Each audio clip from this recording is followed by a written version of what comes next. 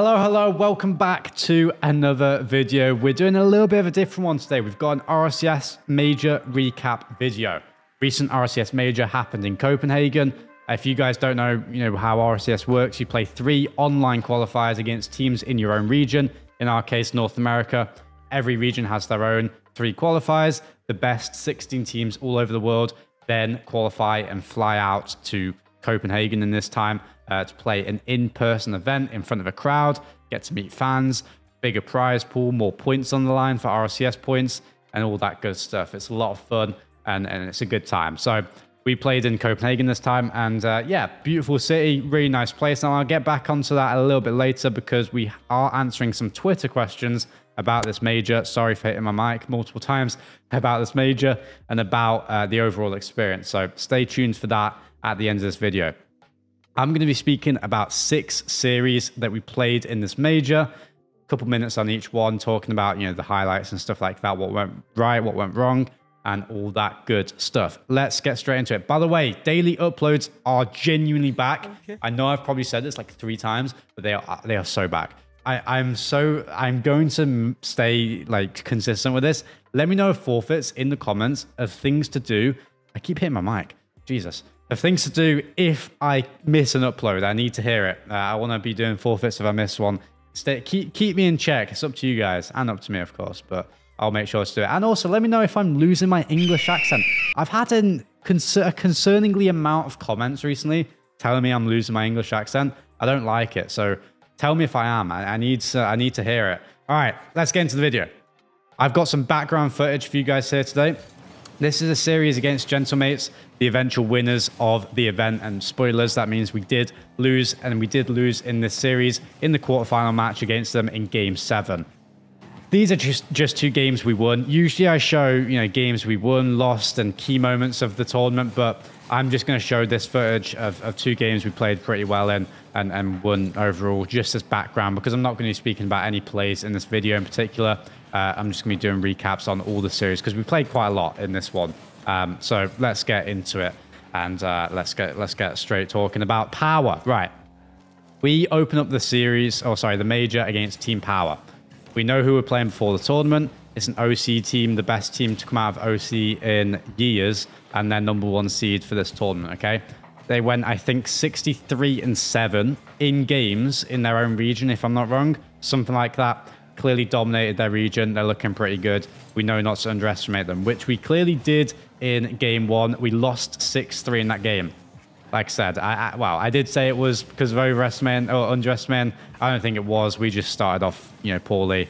Sometimes that can be due to, getting used to tournament and the LAN and the environment, because you're on, different setups from what you're used to and stuff like that, and just getting used to opponents. Lost the first game. It wasn't a massive deal in my mind personally, in our minds as a team. Just getting used to everything, and move on to game 2. And we win that one 6-0. We win game 3 4-0, and we win game 4 4-1. So we went 14-1 in goals in the last 15 goals of the series. So quite dominant fashion. I don't think anyone played particularly stand out in this series. I think everyone stepped up a little bit individually. We started outspeeding them and just scoring our chances and staying a little bit more solid in midfield, as opposed to, as compared to Game 1, where we were very flimsy in that regard. So, yeah, good stuff all around for that first series. Not too much to talk about. Important thing is we won, and we had a pretty okay game differential, because game differential matters for who you play in the round 2 and onwards, okay? Now, every team that won their first round is very high level. Okay, the top 8 teams of this event were extremely strong. So you're going to have a hard series no matter what. We load into our kind of round 2 against G2, okay, our main competitors of the season, our main rivals, and we're feeling pretty good about this series, okay? We've beaten them in the last 2 times we've played against them. It's currently 2-2 against them at this time, when we're about to play them. And, like I said, the last 2 times, they were our games. So we're feeling pretty good. We win this one in Game 5, which gives us a bit of momentum in the tournament and against them, which is always really nice. Now beating them more times than we've lost to them, which is really, really good. And going into this series, we open up Game 1 with a loss, actually. Usually we start out pretty strong, but not in this tournament. We've opened to two series with the first game loss. So a little bit different there. Now, in that game, I think we conceded a beast mode, double flip reset double tap, sorry, in overtime. I think like 20 seconds in. So, you know, he can have it. It's a good shot. And we lose that game. We go on to game 2, where it is another overtime. This is a little bit of a theme in this series because it was very close. We win this one in 2.5 minutes into overtime. And we go on to game 3. And this game, they slightly dominated us a little bit. 1-goal game, and they won it. But that being said, they did have a lot of possession, and it was a pretty clean game by them and not so much by us. We didn't have too many chances, if I remember correctly. Go on to game 4. We win that again, a 1-goal differential. And finally, a team wins a game by more than 1 goal in this series, and it was us in game 5, 3-1. I think First Killer played really well in this series. I think we played well as a team, and we're feeling good. You know, we're 2-0 in the series, and we can breathe, okay? We've done day 1, okay? Day 1 is always, you know, what's going to happen in the tournament. It's a bit of like a taster for the tournament. You know, you see which teams are playing well, which teams are not so playing so good at the start. It's nice to be one of those teams that are playing well and coming out strong, and you know, going into that 2-0 stage for day 2 with 3 other teams that you can face up against. Now we play Furia. We can sleep. We can go back to the practice rooms, prep for that match, and you know, sleep nicely because we're 2-0, and be comfortable and all that good stuff. Know who you're playing in advance. It's always nice, okay? We go to bed, don't do too much for that night, play a bit of the game, and wake up the next morning and go into the practice room. Open up my controller case. I carry all my controllers in a case, makes it nice and easy. 1 controller for playing, 1 controller for spare. And my controller that I use for playing is missing the thumb grip that I've been using for 8 years of playing this game, my whole playing time, okay? So what I'm used to completely with playing this game, okay? So this was a massive deal for me, unfortunately, and it happened at the worst time. You know, I'm very sad it happened. It's one of my, it'll be one of my, you know, biggest kind of regrets. Or I could have controlled it clearly. I could have, you know, took better care of it, I guess, but I guess it flung off when I was putting my controller back in, because it was 8 years old. It was getting very old and very, you know, it was falling off easily. Sometimes it would fall off in mid-regionals, mid-game. I'd have to put it on whilst flipping back in rotation or something. And yeah, it was clearly getting old, and it just fell off whilst I was putting it on, I think, when I was packing up after the G2 series. Unfortunate stuff. I have to get used to a whole new feel of my controller, basically. You know, getting used to my left thumbstick without a thumb grip in 2 hours. How this tournament worked, how it was set up, was the practice rooms were at the hotel, which is different to most times at LANs where they're at the venue. Usually practice rooms are at the venue. The only other exceptions for this was at Sweden 2 years ago, LA 2 years ago, and Gamers 8 2 years ago, which isn't RLCS. And Gamers 8 this year, yeah. Gamers 8 always does them at hotel, which is nice. But for this one, it was at the hotel. Usually that's a nice thing, but the venue was 30 minutes away. So teams had to warm up at the hotel for their match, shuttle, you know, get a car ride for 30 minutes with their team, and then they couldn't really play there either, because you usually played pretty quickly as soon as you got there. And also, you could only warm up for like 20 minutes, and there were only like 4 team stations, so 12 PCs total. Teams had to rotate in and out, and all the PCs were together at this LAN. Usually at venues, each team has their own practice room, almost, like practice area at least, and, you know, separated by curtains or whatnot. It's at least a bit of privacy. This had no privacy at all at this event, which everyone had to deal with. I didn't like it at first, and in the end, I thought it was okay, to be honest. I'll get onto that a little bit later on, or in more depth when I answer questions from Twitter. But it was okay, but we couldn't really warm up. So I had 2 hours really to get used to this new thumbstick at the hotel. I was feeling unconfident, you know, completely unconfident, you know, playing a whole new game. It felt like almost, you know, new mechanics, getting used to the feel of new car control. It was disgusting, because it changes your, you know, flip timing, you know, thumb grip, and just general feel of it, of course, is natural or obvious. I mean, but it changes flip timing because the thumb grip also raised the controller ever so slightly, which changes like, how much you move it in and out and stuff. It wasn't a good time. This was one of the most horrible days of playing Rocket League in my life. Felt like I played really badly on this day. And yeah, so we go into round 3 against Furia.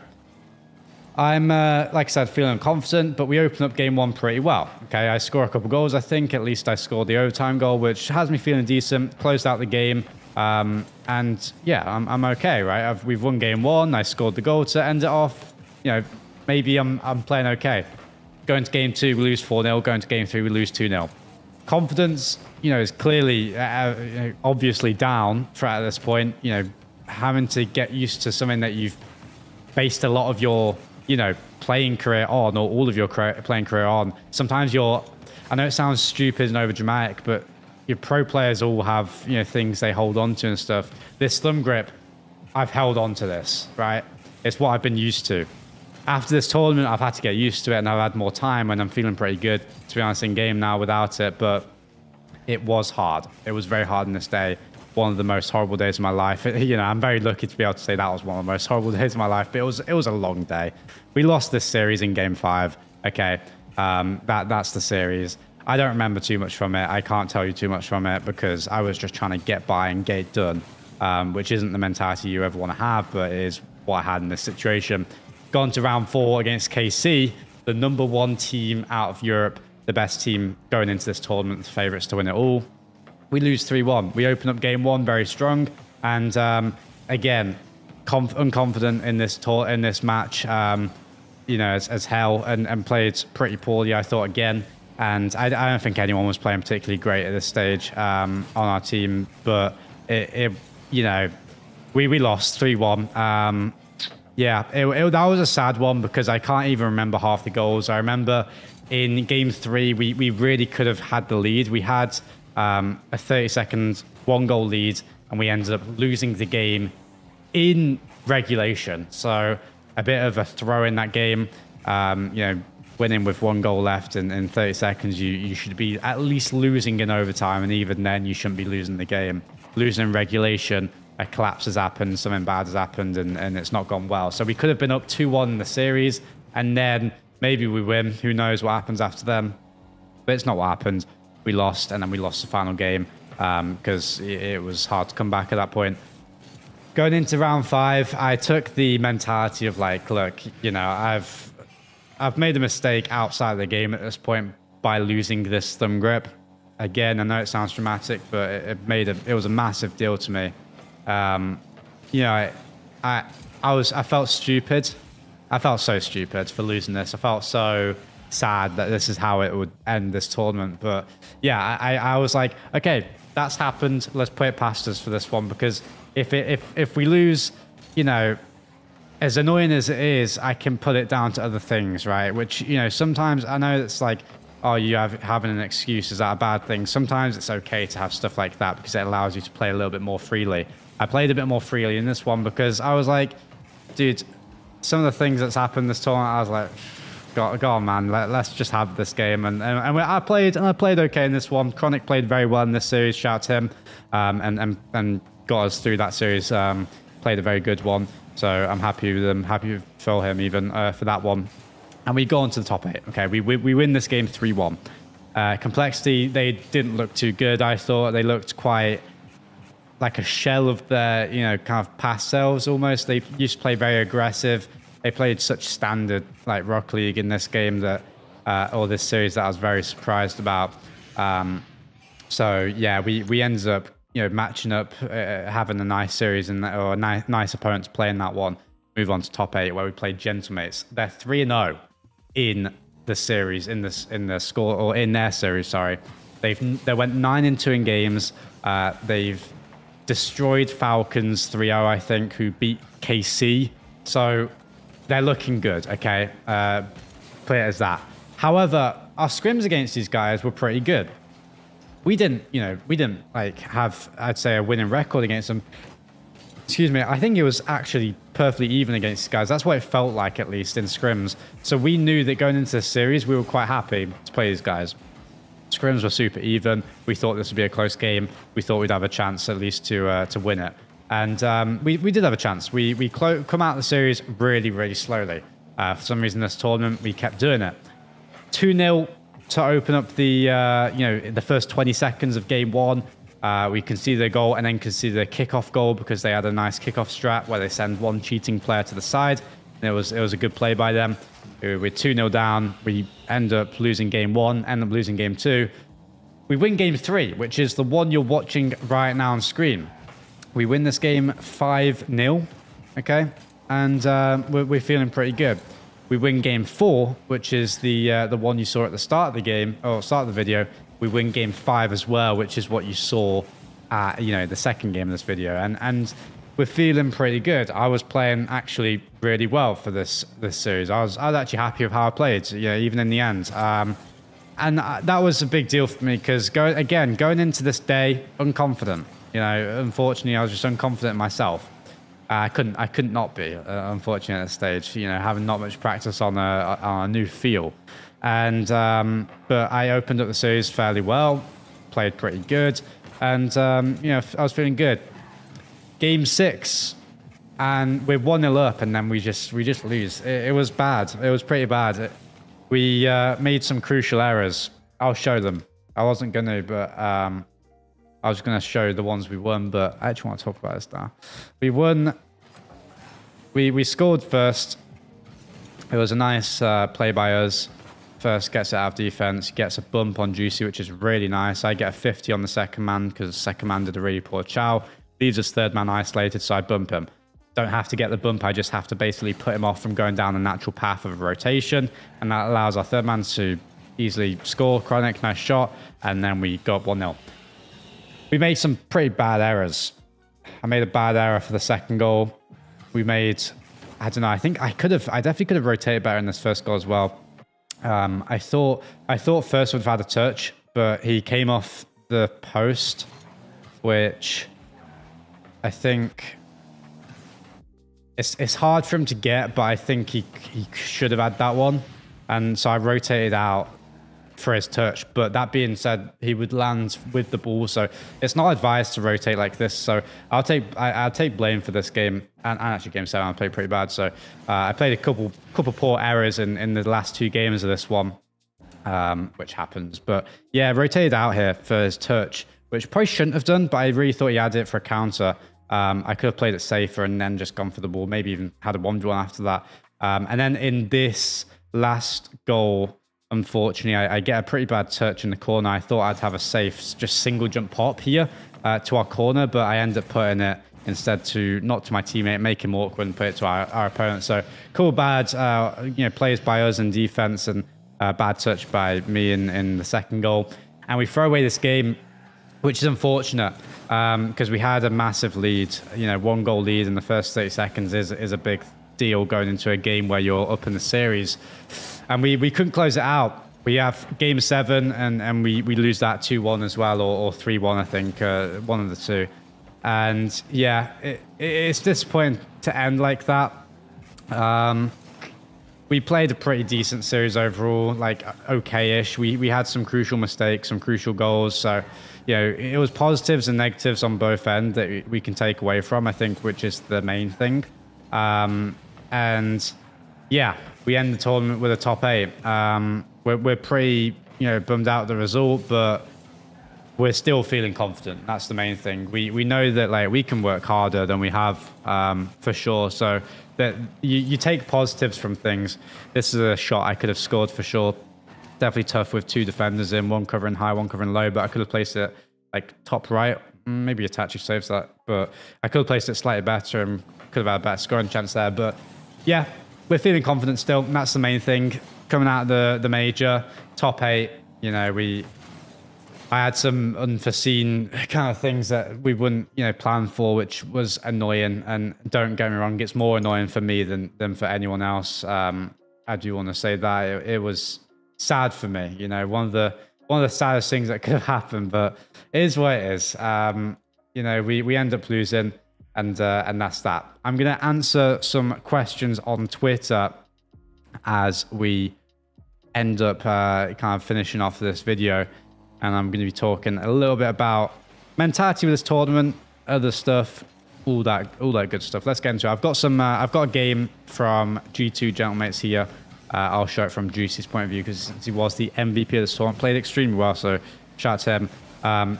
Question from Cheese, pro player from Luminosity. What do you do to mentally prepare for an important series? Cheese is a newish player onto the pro scene, so probably why he's asking this question. So I want to say to him, like, I mean, one, it comes with experience. You know, when I first came into RLCS, it's like you can't mentally prepare for something you don't know what feels like, right? It's impossible. Okay, you have other experiences in life that you can, you know, kind of attach things to. For me, I had, you know, other sports tournaments and stuff like that you can attach things to, but it's never truly the same, right? So it's one, you have to use things in the past. Okay, you always have to take the positives away. So you remind yourself of what you've done in the past and stuff like that. That's usually one of my main things. You can do that by looking at things. One of the best things to do is actually looking at past replays or past you know, important moments that you're proud about and happy about, with how you're playing or how you're feeling at the time, of other people, how they're playing, how they felt when they won, stuff like that. All that stuff is good for like visualization, in my opinion. And then other things, how to mentally prepare for an important series. I take all the care out of it. I know that sounds weird. A lot of players, a lot of the community, you know, the fans. I don't want to say it like acting like I know more or I do the right thing and this is the only way to do it. But that's my whole point. A lot of the community think there's one way to do things, right? It's like these players, they have to, you know, play like their life is on the line and stuff. Sometimes that just doesn't work for people. That doesn't work for me, I don't think. Like, I like taking the care and the importance out of series personally. That's how I've always dealt with things better. And trust me, I've tried other ways. That's what I've learned over the years. And I've played enough tournaments now to not really care what the best mentality is. I just do what's best for me personally. And what works for me is taking the care out of it, right? You don't die if you lose the series. Like, you don't die. No one dies that you know if you lose a series. And so what truly... Am I going to think back in, 10 years time and go, I really wish I beat, I really wish I beat this team in round 2 of Swiss in this RLCS tournament. That I qualified for Swiss through that Swiss stage anyway. And even if I didn't qualify, I then played another tournament. And even if I didn't play another tournament, I had fun with it anyway. It's like, I know it's like, that maybe that's not a winning mentality, but if it gets you to calm down and play better and win more because of it, then what is a winning mentality? Is it the one where you truly, play like you're gonna, die if you don't win the series, or like it's the only thing that matters in the world, and that makes you play more nervous and put more attention to it and put more emphasis on it, which makes you jittery and you can't play well mechanically, which ends up losing more? Is that a winning mentality or a loser mentality, right? So that's how at least I think of things. I've tried every way. Coming on to RLCS, I played with Stormtroopers, Dead Monster and Polar. And I was, I don't want to sound like... I thought I was the best on the team, right? I played pretty well on that team, so I had a lot of confidence. You have confidence when you're playing well, right? And when you think you're the best, okay? When I went into Dignitas after that first split, I started to play more unconfidently as compared to that first split, because I was no longer the best on the team. In fact, I was the worst, okay? So it was very different. And so I tried multiple things, Trust me, everything you know about, like, playing confidently and stuff, you listen to motivational speeches, all that cliche stuff, I've tried it, especially in that one split, in my second split of RLCS. Didn't work. I always played nervous. Still had a pretty good split. Actually found my footing after the first 2 regionals in that one. Played really well because I started learning more about myself and how I deal with things. My mum, I think, actually told me, like, no one dies. No one dies from these series. Like, that's truly what, like, all that matters, right? It's like, and that changed my whole perspective on things. So it's always your parents that get you to think differently. So shout out my parents anyway. let's go on to question 2, because that was a long-winded one, and I'm sure you guys are getting bored of the video, so I'll answer a few more and end this one. Mew asks, world champion coach, BDS coach, coached that Seikoo Extra Monkey Moon team a couple years back to a world championship victory, so very prestigious Rocket League coach and coach in esports in general. Yes, what are the biggest mental struggles you encountered this split and major? Good luck for the rest of the split. Well, thank you. Biggest mental struggle was that thumb grip. Oh my god, that was, like I said, one of the worst days of my life. So that one, or one of the worst Rocket League days at least, feeling like I was playing, I felt like I was playing Fortnite, I swear to god. And so yeah, that one. And then other struggles for this split, I played a really bad series against G2 in the first grand finals of the the first regional grand finals. I played a really, really bad series, probably one of the worst series of my life. So I was like very unconfident from that. So I had to overcome that very quickly, and I did. For Regional 2, I thought I played a lot better. Even though we had a worse result points-wise, thought I played a lot better, at least a lot more confidently, and felt like a bit more like myself. And that, that was a hard thing to overcome. So yeah, bad loss in a Regional was tough to overcome. Because you lose confidence in yourself every time you play worse. Every time you play badly, you'll lose confidence and lose a little bit more. So yeah, had to overcome that, and I'm glad I did. And I actually worked with a performance coach in that regard. So shout to him. But that he was really good help. Other questions: what were the scrims like, and which teams were the strongest? So going into the major. Also, which teams surprised you in scrims, both in a positive and negative way? Okay, so this is a bit of a harsh question, negative way, but I don't care anymore. Rule 1 looked really bad in the scrims, I'll just say it point blank. We only played them once, so it is hard to tell from one scrim, but I think we like 7-0'd them. It wasn't a pretty 7-0 either. Sometimes 7-0 can be okay, but it wasn't pretty. They didn't look like they were going to play well for the tournament, and they didn't. It's just how it works sometimes. Teams have bad tournaments. It is what it is. It's not that deep. So they looked pretty weak. Strongest teams, Gen.G looked, we looked even with them, but I could tell by their gameplay they looked strong. I thought we played quite well against them whenever we scrimmed them. And if we played slightly worse, they would have, the scrim would have gone differently. But it was fairly even, but you could tell they were looking really, really good. I think that KC, we only scrimmed them once, but they looked good. And then other teams, it was pretty standard. So KC and Gen.G, I'd say, were looking like the best. But that's from one team's perspective and one player's perspective. You ask Chronic and First Killer, the same thing, who played the exact same teams in scrims, and they would give you answers for different teams probably. So, it's always different. You ask different teams as well. Some will say BDS and some will say G2 and stuff like that. Falcons, whereas other teams have different opinions. So those are the two teams I'll give, and one team for negative. Seeing no one on Gen.G as a ones main, which would you say is most important in threes? Being good at ones or a strong mental? A strong mental isn't important for the threes game mode, okay? It's important for competition in general, so every game mode and RLCS in particular, because it's a tournament, right? So it's not particularly important for the threes game mode, but I do understand what you mean in that regard. But that being said, strong mental isn't what gets a team to win. Like, a strong mental, I don't know. Usually the more skilled team will win, okay? Now, they can be more skilled mechanically, they can be more skilled mentally in terms of how they play the game, but I assume you mean strong mental in terms of like how you bounce back from things. You can't bounce back if you can't actually bounce back. I know that sounds stupid, but like if you don't have the skill to do it, you just can't, right? And sometimes that is the case. So I don't know, it's neither of those things. You don't have to be good at ones to be good at threes. All these players are very good at ones. I'll say that, by the way. Itachi, Seikoo, and Juicy, they're very good ones players if they wanted to. They're just good Rocket League players, and they're good with each other.